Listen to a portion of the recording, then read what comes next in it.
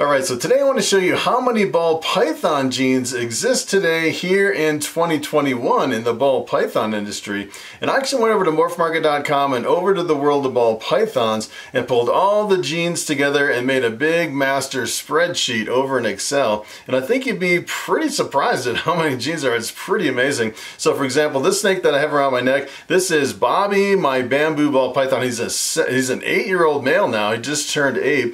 And this is a bamboo, so if you actually took this and you bred it to something else, half the offspring would come out as bamboos or bamboo combination. There's just one single gene in the snake. And one of the advantages of Ball Pythons is there's like hundreds and hundreds of different genes. You know, I always made this blanket statement, yeah, there's at least 200 genes in Ball Pythons, but I didn't really know how many genes were actually in Ball Pythons until I sat down and made a spreadsheet. And let me tell you, it is a lot more than 200, which is pretty amazing. As a matter of fact, if you want to pause the video right now, you can go in the comment section underneath this video and just take a wild guess at how many genes that you think are in Ball Pythons. And I'm going to jump over the internet and I'm going to show you kind of where I pulled this information, show you the big master spreadsheet that I put together with all the individual genes. Probably half of these genes I've never actually even heard of, which is pretty amazing. And then we'll finally get a total number on all the genes in the Ball Python industry today, according to the data that I can pull from these websites. Alright, so I want to jump over here on morphmarket.com and I want to start on this page right here. You can actually come over here to the Ball Python section and they have a page where they list what I thought was all the genes in Ball Pythons, or the majority of the genes. As a matter of fact, there's a lot more genes than they have listed here. And if you actually look at the top over here, it actually says there's 215 traits, which I thought was, 215 genes in Ball Pythons. So I figured, there's about 200 genes. That's what I've been telling everyone on the videos. There's about 200 genes. Come to find out, there's quite a few more. And if you actually look at all the genes over here, these are all the individual genes that are in Ball Pythons over here in Morphmarket. Look at all the different genes. It just makes your head spin. And they actually have a key down at the bottom. So for example, you'll actually have incomplete dominant genes, which is as a matter of fact, most people would call these co-dominant genes because it actually has a super form. So anywhere you see like the purple number up here, that is the number of examples of the super that you'd actually find for that particular gene. So for example, for the scaleless head, you have 135 super scaleless heads that have been listed over here on Morphmarket. And then you have recessives for the possible hets, the hets in orange, and then the visuals in pink. And then for the other traits, you actually have possible and like the normal. So kind of the thing, you kind of have to wade through all this genetic information over here at Morphmarket. So for example, the first thing you want to kind of look at is you have kind of these grayed out traits. For example, you have the dinker Ball Python. There's 319 dinkers. So the dinker technically isn't a gene, but they listed over here that you can actually search for that term, the dinker. It's kind of like a possible gene in a normal Ball Python, but you don't know if it's a gene or not. They call that a dinker. And actually you have some other ones over here. So for example, you have a female maker. The female maker is associated with the male coroglos or the male bananas. Technically, the female maker is not a gene. So sometimes you have to kind of wade through all these. You have the male makers, you have the paradoxes. They have it listed pet only or other trait, or they have all these different ones. Here's one that they actually list an import, 313 imports, and all those are not genes as far as genetic, where you can actually breed them as far as, making a recessive or a dominant or a co-dominant / incomplete dominant. A lot of people say it's not really co-dominant, it's incomplete dominant. I'd say traditionally a lot of people use the term co-dominant, which is pretty much the same as incomplete dominant, which means you can have 2 copies of the gene and make the super form. So what I actually did is I went through all these genes and I put them over in this spreadsheet over here. And I actually have different sections. And in this one, I actually listed this as the USA section and listed them as dominant, co-dominant, or recessive. And this spreadsheet is not 100% accurate. Let me tell you that right now. I was like working on this spreadsheet for like a whole day and I was like, all right, I'm just just done with it as far as, you know, trying to correct all the errors. And the kind of the thing is I actually started listing these as dominant or codominant, depending if it had a super form. So if it had a super form listed over on Morph Market, I'd list it as a codominant. And then come to find out some of these genes that I listed as dominant, you go over to like, you go over to the world of Ball Pythons, and some of these actually have a super form. Some of these that are listed as dominant are actually codominants. But if you actually look at the whole list of all the genes over here on the USA version, I listed them all over here. So for example, there's actually 41 recessive genes on the USA version of Morph Market. There is 73, these are the dominant genes, 73 dominant genes, and there's 88 codominant. The majority of the genes are codominant, which I thought was pretty interesting. So if you look at all the numbers of all the genes over here on the USA version, there's actually 202 genes over here on the USA region of morphmarket.com. What you can actually do is you can go back to Morph Market and look at another region. So for example, you can do a pull down list over here. It has 3 regions. You can look at the United States, Europe, or South Africa. So what I actually did is I came over here to the European Morph Market, and look, there's a whole bunch of genes over here, but it's definitely a smaller list than you'd see over on the USA version of Morph Market. So what I actually did is I actually looked at all these genes and looked for genes that were over here on the European side, but not over on the USA side of Morph Market, and I put those in the spreadsheet. Let me tell you, it took a long time to put all this data together. What I actually did, I found that in the European section, there was actually 17 genes over here that were specific to Europe that weren't found in the United States, which I thought was pretty interesting. As a matter of fact, a lot of these I've actually done some videos on, like for example, the LC Black Magic and the Orbit and the Twister. I've done morph reviews on some of those, which is kind of interesting. Let me tell you, there's so many genes.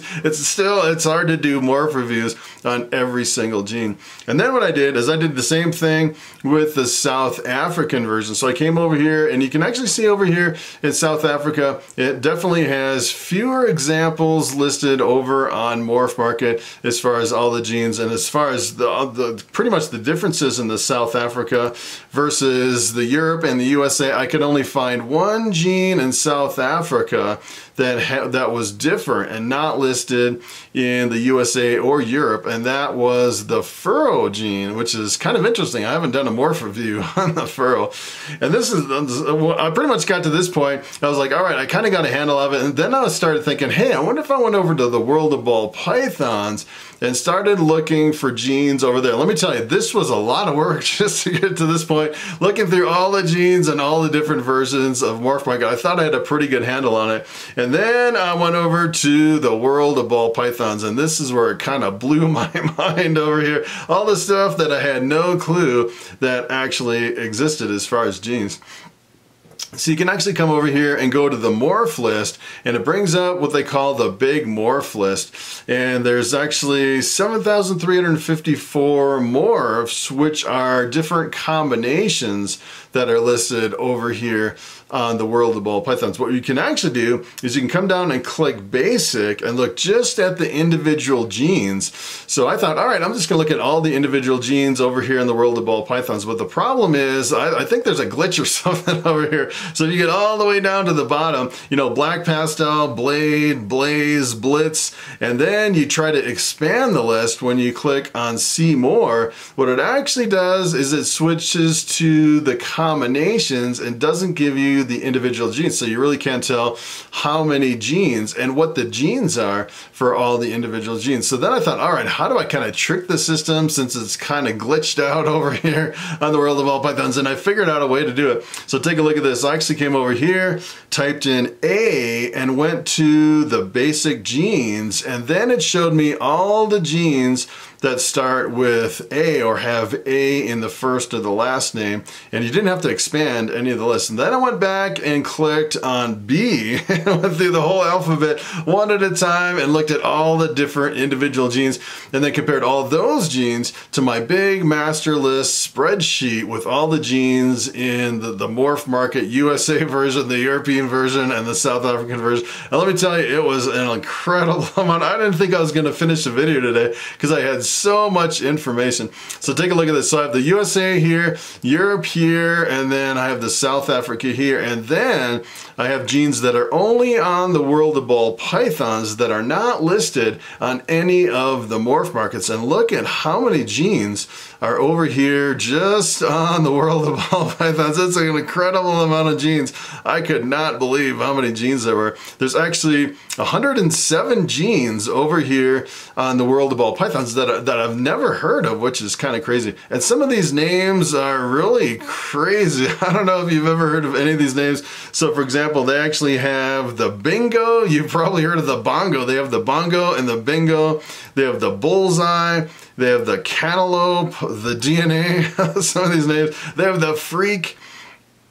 They have the galaxy and the goldfinger, and it's kind of interesting. It almost, when you first see these, you think it might be a combination of genes, when in fact it's actually a single ball python gene. And it's pretty amazing, all the different ones over here.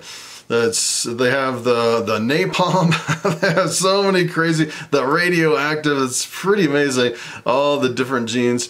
And they have one called the Sirius. Are you serious? They actually have a gene named Sirius, and the time bomb and the whiteout and the Yoda ball, all these different genes over here that I've never heard of. It's kind of interesting. I actually sorted them from dominant, codominant, and recessive. So you see there's just a few recessives over here, a few codominants, and mainly dominants over here on the World of Ball Pythons. And kind of the cool thing over here is it would actually list on the gene if it was dominant, codominant, or recessive, so I didn't have to guess, compared to looking at these other lists where if it had a superform, I would label it as codominant, and if there was never a superform listed over on Morph Market, then I would just list it as dominant. One of the more interesting things is, you know, kind of looking through all these different combinations. Take a look at this. Over here on the World of Ball Pythons, under codominant, they actually had a gene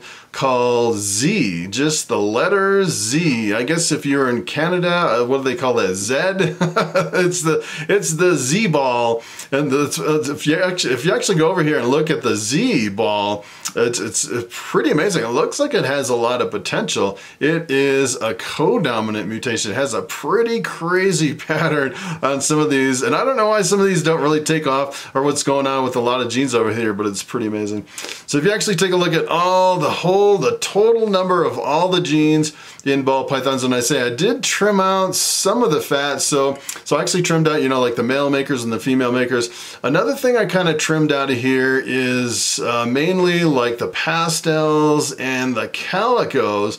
You know, there's like, you know, everyone had their own version of pastel. So it's like this breeder's pastel and another breeder's pastel, and everyone that had their own line of pastel. I pretty much cut all those out, and just some of the pastels I left in. So for example, there was like, if I can actually find it, so there's the citrus pastel, but if people were listing like the pastel under their business name, like their version of pastel, it kind of diluted all the pastels. It's pretty much all the same pastels. It can be really variable from one pastel to the other.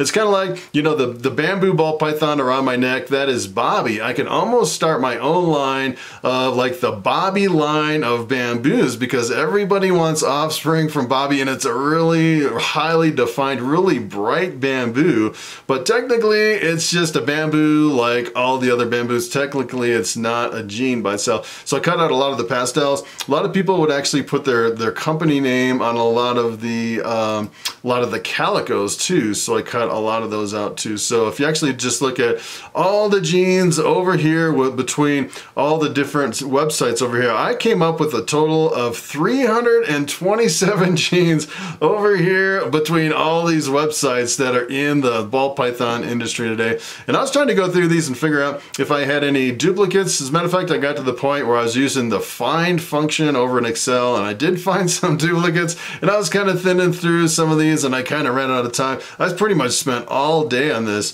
going through all these genes. And let me tell you, I actually found so many genes that you have never heard of. It's pretty amazing. All these different, like the PG and the Ophi. I mean, a lot of this stuff I have never heard of. The Ice Fire, pretty amazing. All the different genes in ball pythons. As a matter of fact, I was thinking maybe I'll actually upload this to one of my websites and put a link under the video. So if you're interested in looking at this, you can actually download it. It's a pretty fascinating list with all of these genes in ball pythons.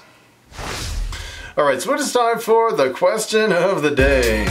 And Camila Breck asks, how old is that snake that's around your neck? And that is a very good question. So the snake that I have around my neck right here, this is Bobby, my bamboo ball python. And believe it or not, he just turned 8 years old, which is pretty amazing. I actually bought him over on Morph Market when he was about 1,200 grams. I actually went back and looked at his weight. He was only 1,200 grams back when I bought him. I think he's about 2,800 grams now. So he is a pretty big male.